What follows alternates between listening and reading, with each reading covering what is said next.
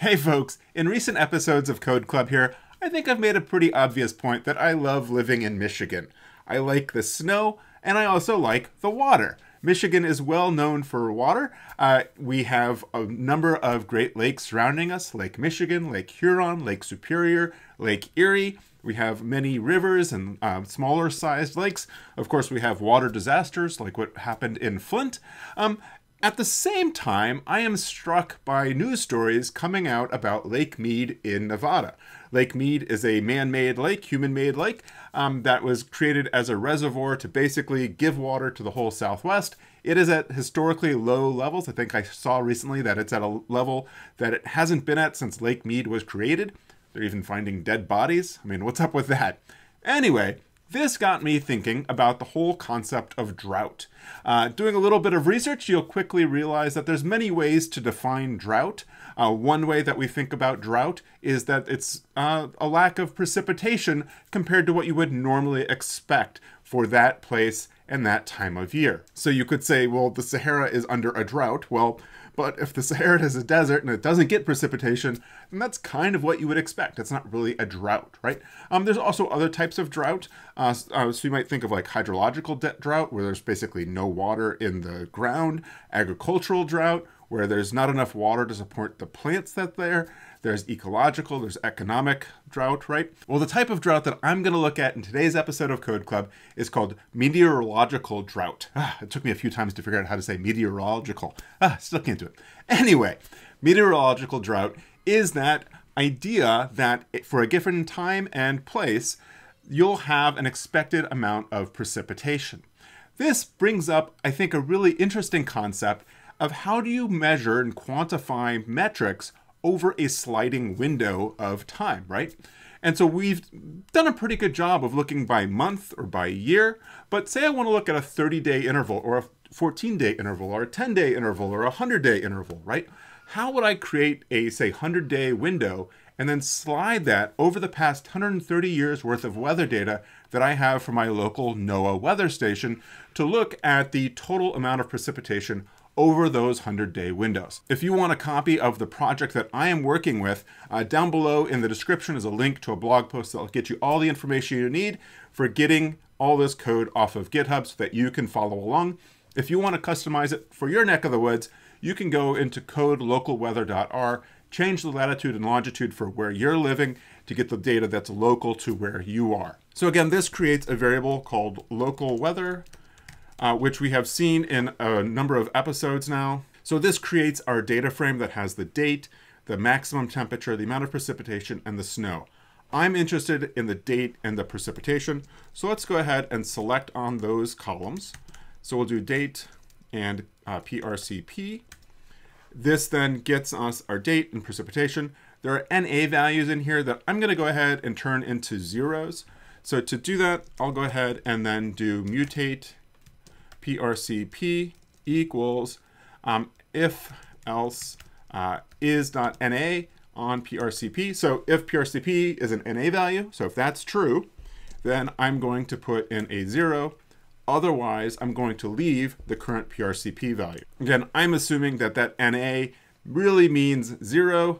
I might be wrong in that, but I think for our application that should work pretty well. All right, we have date, we have precipitation. What I would like to do is be able to take any size window and calculate the total precipitation over that window. I don't want to just look at, like, say, October and then November and then December. No, I want to look at a 30-day window starting October 3rd to about, November, I don't know, would that be like 1st or 2nd, right? And to get then the total precipitation over that.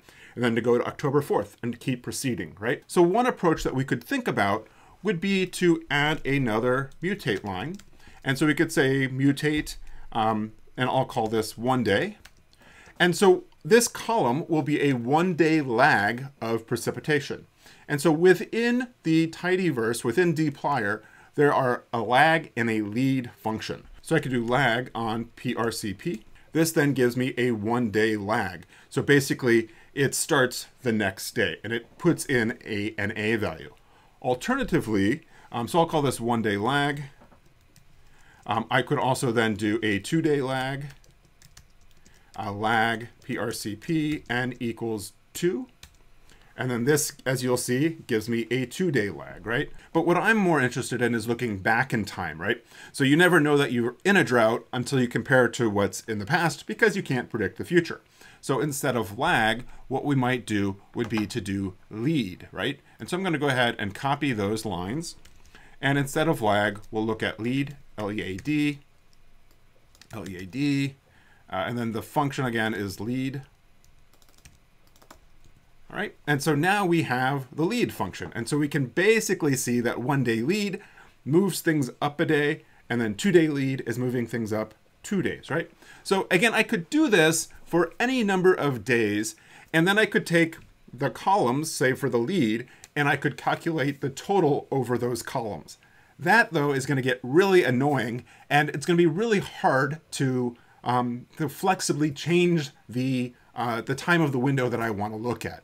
So this is not what I'm going to do, but I wanted to introduce you to the concept of lag and lead and how we might go ahead and use these functions to create a sliding window, perhaps for a smaller number of days. So what we'll use instead is a special package called slider. Slider is a lot like the per package. So per allows you to go 1 day or 1 row at a time through your data frame. Slider allows you to create a number of rows that is slid across all of the rows of your data frame. So to load that, we'll go ahead over to packages, and I will do install slider, and then I'll go ahead and do library on slider and get that loaded. And I'm going to go ahead and save this R script into my code directory, and I'll call it drought.r. As you might recall from several episodes back, I'm using a special tool called renv, which keeps track of all the packages and versions that I'm using. You can see that if you come way back to the top where I've started R, that it says that project desktop climate viz loaded renv 0.15.5. So because I added a new package, then what I need to do is go ahead and do a snapshot using rn. So I'll do rn : snapshot. And this then shows that the following packages will be updated in the lock file. Do you want to proceed? Yes. And so then those new packages, slider, and I think slider uses warp, are now written into my project so that if you get a hold of this, then when you load the package, it'll automatically prompt you to install this version of slider and warp as a dependency. Very good. So let me show you a few of the tricks of using slider. It has a core function called slide. Again, it's a lot like the tools from per, and those functions are called map. So basically you can think of, instead of map, I'm going to use slide. So let's create a vector that I'll call x, and we'll say that that's the values from 1 to 10. Again, 1 through 10. And I can then do slide x, and I can then do dot before equals 1. And I forgot a special argument, which is what do I want to do with each value of x? Well, what I'm going to do is tilde.x. So .x is the value in this first slot of the function called. So if you were to look at the arguments for slide, this first position is .x. So the second is .f for the formula or the function you want to run.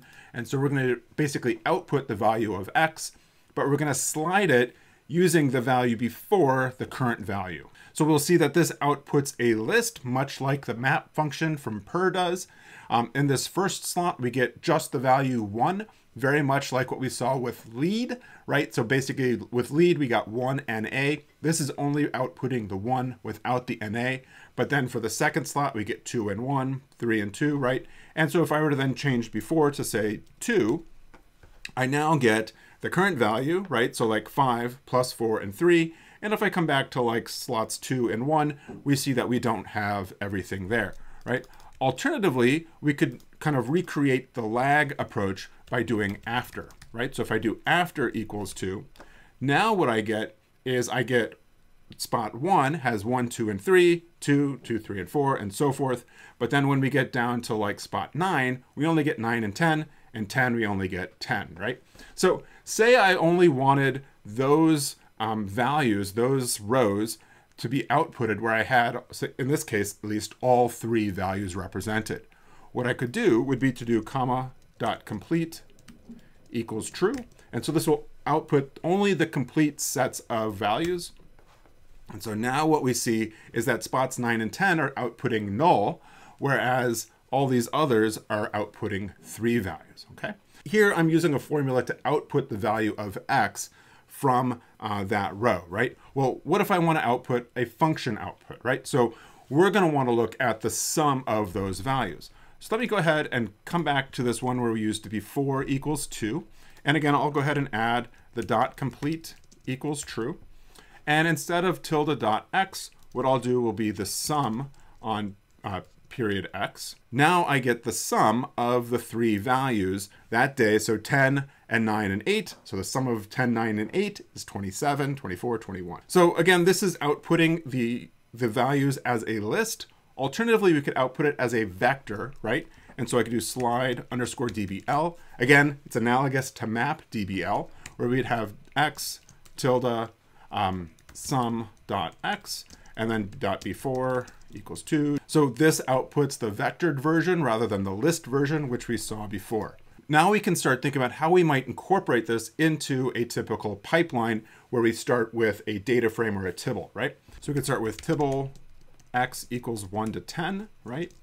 Again, we get a 1 column data frame, 1 column tibble, and then we could pipe that to a mutate, again, much like we would using a map function. So I'll also call that new column total, and the output of total will basically be this, right? And so we'll go ahead and throw that in there. And so we're going to do the slide dbl on the x column, and we're then going to go through this, and hopefully for each row of x, we should then get out the sum, but spots 1 and 2 should have NA values for the total column. Sure enough, we now have NAs in that total column. So let's come back up to our pipeline. I'm going to go ahead and grab these first 3 lines. And so now, again, just to refresh ourselves, this output should have the date and the precipitation for that date. One thing I want to confirm, though, is that my data is in the proper order. So I can do arrange on date. Now I know all the rows of the data frame are in the correct order, and so we're good to go from here. Now what I can do is I can pipe this into my mutate, right? And so I can then do window PRCP, and we'll then do slide dbl. The x spot will be PRCP, and then we'll do tilde sum on dot x, and then we'll do dot before. And let's do a 30-day window. So it's got the current day plus the previous 29. And I only want complete, so we'll do dot complete equals true. And of course, we see that the first 10, probably the first 30 values are NAs. We can see this if we go ahead and print n equals, let's do 50. And so again, if we make this window bigger, we see, yeah, that the first sum we get is at 47.9, and all these other values initially are NAs. So I'd like to remove those, right? So what we could do, of course, it would be to then do, so we'll pipe that in, we'll do drop NA, window PRCP, and let's go ahead and pipe that into our print. So again, we see that we start way back up here with 47.9 as the total over those first 30 days, and that it kind of slowly accumulates over time. I'll go ahead and remove this print statement to only output the first 10 rows of the data frame. One subtle thing to notice is that if you're feeding an argument into the function, we need to use this tilde with the sum. I don't need the tilde if I am only doing a function without any explicit arguments going into the function, right? This gives me the same output that I had up above. I'm going to go ahead and stick with the tilde notation because who knows, I might decide to add other arguments to a function. I mean, the sum function really only takes one value, one argument, so that's fine. But let's go ahead and put this over a couple lines so it doesn't scroll off the side of the screen. And again, we're looking at a 30-day window. We're then dropping the values that are NAs, so those are like the first 29 days or whatever the value of before is. I would like to change date to be the end date, and I want to get the start date. So let's go ahead and make our start date. We'll do mutate start, and we'll then do date minus 29. And then this gives us the start date. And so now I'm going to rename date to be end using the select function. So we'll do select, and we'll do start end equals date. So you can use the select function to rename a column. So we can do end equals date. And then I'll do window prcp. Great. So now we have our start, our end, and the total precipitation in that window.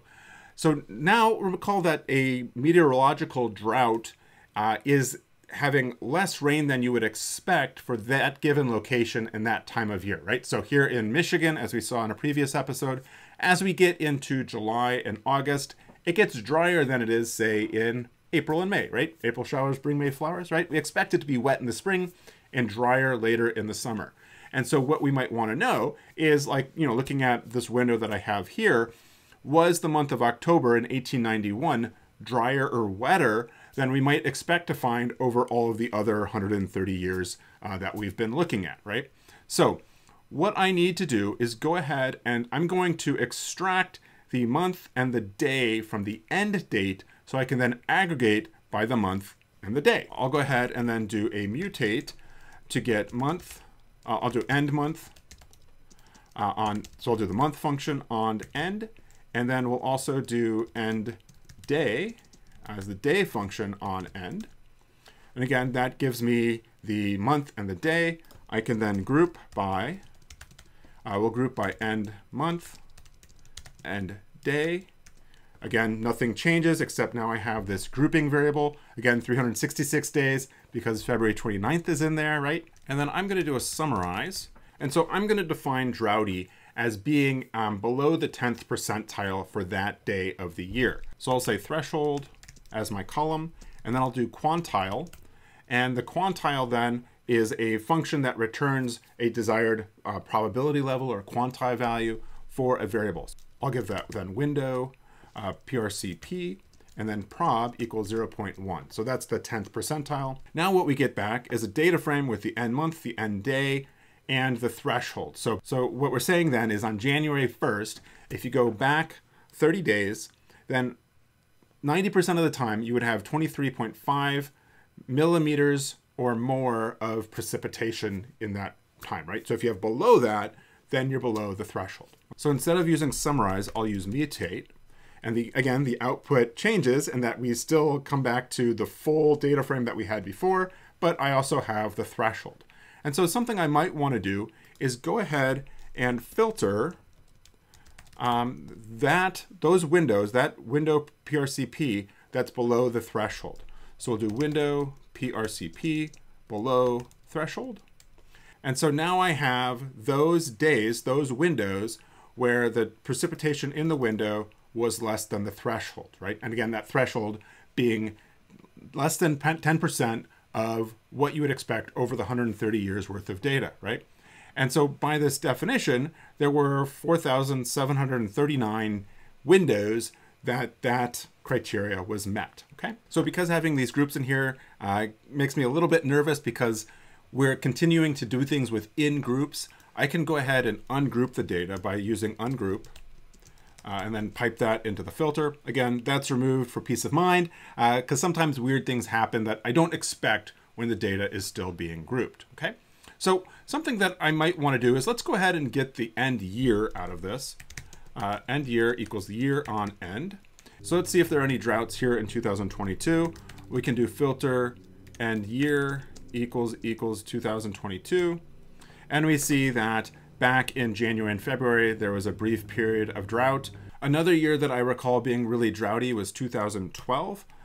And so here we can see in 2012, from basically May forward, actually this is only the 35 rows.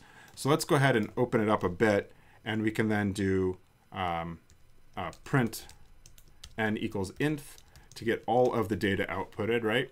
So we can see that we got to a point in the summer of 2012, really between the beginning of May and August, where we were in this droughty type condition. You know, we could look at something like right about here, August 4th, where we were down about 15 millimeters of precipitation over the preceding month. One of the nice things about having a pipeline like this is that I can change the window that I want to look at, or I can change the threshold that I'm interested in, right? So I could perhaps look at a 100-day window by putting in 99 before. Let's see what that gives us. And so that then shows that, yeah, this was in 2012 a 100-day drought from basically May 23rd all the way through August 26th, where over that 100-day window, you know, perhaps there's a period right about here that is perhaps the most extreme, where we're about 60 millimeters below what we would expect, right? And so 60 millimeters, that'd be 6 centimeters, maybe about like 2.5 inches. Not as bad as they're seeing out west for sure, but certainly extreme for us. And we could perhaps kind of focus things in on really extreme drought events by dropping that to say a 5% threshold, right? So basically we want to look at the conditions, the droughts, those windows where 95% of the years had more precipitation over that period than what we saw. So again, we see that 2012 drought that we had here in Michigan was a long and extreme drought for Michigan, right? Again, totally different conditions than you see in California. But, you know, a drought is defined by a place and a time. Cool. So I want to see if there's anything more recent than 2012 that had that level of droughtiness over 100 days. And we see, no, really that was the last time that we had that level of a lack of precipitation over a 100-day window. So the final thing I'd like to do is go ahead and plot the data. And so I'm going to define this variable as drought data, and I'll go ahead and remove that tail, right? So now we have drought data with all of the data. We have the precipitation, and the threshold. And as we've seen in the past, I want to make on the x-axis the day of the year, and on the y-axis the amount of precipitation over that window, right? And here we've got a 100-day window. So I'm going to go ahead and create a new year, right? A fake year, if you will. And so we'll take drought data, and we'll do fake date, and we'll do, again, glue on 2020, because 2020 was a leap year, and then we'll do hyphen, tilde, curly braces, and we'll do end month, close, and then we'll do the day. So we'll then do end day. And so I need to wrap this inside of the YMD function that will turn all this into a date, right? And so I've got that fake date column there. It's kind of off the right side.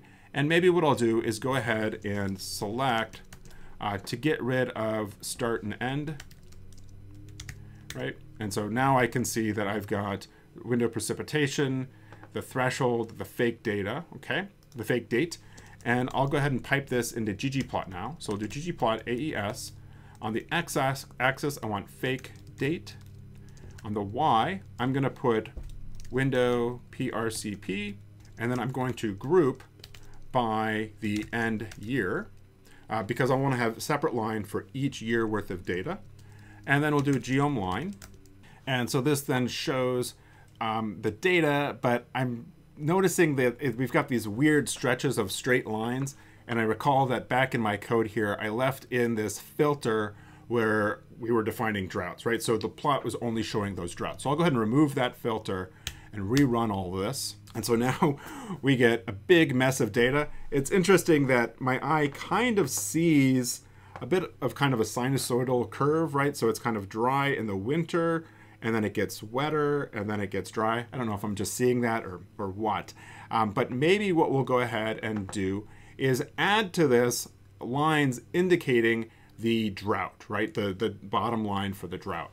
And so to do that, I'll go ahead and add another geom line. And for y, I will then do threshold. And I'll then do, I need to put that in AES, right? AES, because I'm mapping threshold to y. And then I'll do color equals red. All right, so then we have our red line at the bottom. And I think we're seeing some weirdness again where we've got extra lines in there.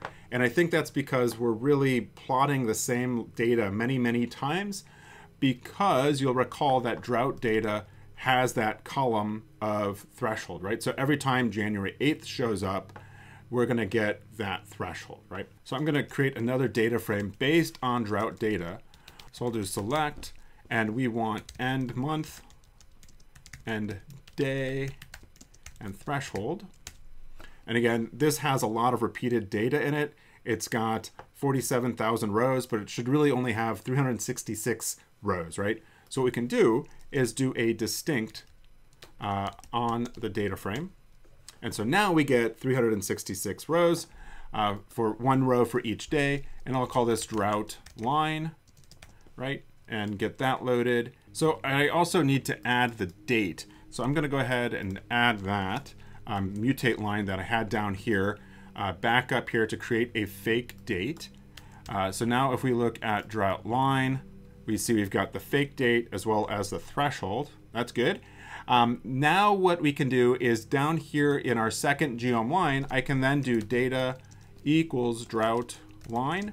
And that says basically plot the data in drought line rather than the data in drought data for making this specific line, right? So if we go ahead and run that, we actually get an error message saying that end year not found. It's basically not found in drought line because this AES function is changing the mapping to the Y variable, the Y axis, from window PRCP to threshold. But it's still expecting there to be a group aesthetic, right? But I don't have end year up here in drought line, right? So the way I'm going to get around this is by saying inherit.aes equals false, right? And so what that means is don't use any of these AES mappings down here. So I need to add in X for my fake date, right? So we'll do fake date, Y equals threshold. Now we get our red line. It looks a lot like what we had before when we were plotting that threshold column. But again, it's cleaned up now because we're only looking at one version of that, right? So basically when we plot it a bunch of times, then we're getting all sorts of basically funkiness going on, for the lack of a better scientific term. So what I'd like to do is I want to turn those black lines to be gray, and I want to make my 2012 line be blue, right? To make that line really stand out. So to do that, I'm going to come back up here, and I'm going to then do is drought year, but I'm going to put that into mutate, is drought year equals year, I guess it should be end year, right? End year equals 2012. And then we can then do color. We can map is drought year to color. And so again, we see that we've got the red for the threshold, the salmon for all of the other years, and the teal line for the drought year 2012. And we've got some really hideous colors, right? So let's go ahead and clean that up with scale, color, manual, breaks of true and false. And we'll then do values equals. And then so if it is that year, we'll do Dodger blue. And otherwise, we'll do gray. And so now we've got all those other lines. We have our blue line for 2012. One of the things that you'll notice is that there seems to be gray lines going over top of our line. And that's because the lines are put down in order of the year. And so what I'd like to do is basically reorder the lines to put 2012 on top. So I'm going to come back up into my mutate statement here, and I'm going to make end year a factor in the order of is drought year. So basically I want is drought year. When that's true, I want that to be the last value. So again, true and false. True has a value of 1, false of 0. So all the zeros will go first because that's numerical, and then the true. So we can take end year and then do FCT reorder. This is a function that comes to us from the forcats package, and it takes a character or a factor as input. So I'm going to do factor on end year. And then the second variable we give FCT reorder is the variable that we want to reorder on. So we'll do is drought year. And so now we see that we have our blue line on top of all of the other lines. And we can see that period that it dipped down below the threshold, right? So let's clean this up a bit. I'm going to go ahead and get rid of the legend. And so we'll go ahead and do show.legend equals false. Again, that gives us more lateral real estate. I'm going to add some labels. So we'll do labs x equals null because it's going to be obvious that those are dates. Y is going to be total precipitation over previous 30 days, and that needs to be in quotes. And then we also want to indicate that that's in millimeters, right? And we've also seen in previous episodes that we can change the scaling on the x-axis when it's dates by using scale x date. And here we'll do date breaks equals, and then 2 months. And then we'll do date labels. And in quotes, we'll do the %B. And that capital B is the notation to indicate we want the full month written out. And we'll close that line with a plus sign. And so now we see that we've got February, April, June, August, October, December looking good. And that we've got this window of 100 days, or basically windows ending on those days of 100 days where it was very droughty. Looking at this makes me wonder, wow, what's this one down here at the bottom?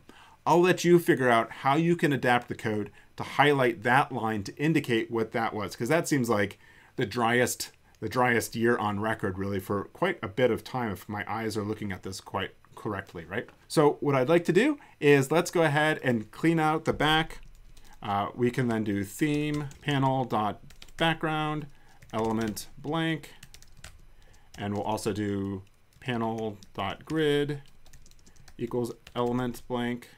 And then let's go ahead and add axes. So we'll do axis.line equals element line. Maybe a final thing I'll do is add a title. So we'll do plot.title equals element markdown because I'm going to use some HTML coding to make that title. And we'll also do plot.title position as plot so that it's left justified on the plot rather than on that y-axis. And I can come back up here to the title here, and we'll then do title equals the summer of 2022 had less precipitation than 95% of previous years dating back to 1892. I can highlight 22 with a span, and we'll then do style equals, and then single quotes, I'll do color equals Dodger blue. And I think that actually needs to be a colon rather than equals, right? And then close out this span anchor here, right? Up, and it doesn't have element markdown because I also need to load library ggtext. And so now I see 2022 is in blue to indicate that blue line. And then I can also add less precipitation than 95% of the previous years by doing another span. And we'll do style equals single quotes, color colon red. And let's see, let's go ahead back here, and we'll put this in a backspan to close out that anchor. And we can see the beginning of that 95. So maybe what I want instead of element markdown would be element text box simple. And so we now see that it wraps. It also doesn't give us much of a margin on the bottom, I find. So before I start mucking with the margin, I'm going to go ahead and save this. I'll do ggsave, and then we'll do figures, drought .png, and my width, I'll make 6, height equals 4, which is good. So let's go ahead and add a margin to the bottom of that, and we'll call that a day. So we'll then do margin equals margin B, let's do 10. And there we go. That looks pretty good. Again, I'd encourage you to play around with this. There's a lot of different concepts we covered here, but what I really want to focus on is make that sliding window using the slide functions from the slider package. Again, the syntax is very similar to what you might find using the map functions from the per package. I'd encourage you to play around with this relatively simple, but I think really powerful set of tools that come to us from the slider package. And again, I'd encourage you to play around with this plot to see if you can't change the size of the window, change the probability, change the year that you're interested in, and of course, do this for your own time period, right? I would love it if somebody in a really drought-stricken area of California or anywhere else would tweet at me your version of this plot for where you live. I think that would just be really interesting to see. Something that's in the back of my head is I wonder if in some of these areas where we have been having drought after drought after drought. If you know what, that's just the way it is now, right? It's no longer really droughty. That's just the normal weather patterns for that area. Play around with this, let me know what you come up with, and we'll see you next time for another episode of Code Club.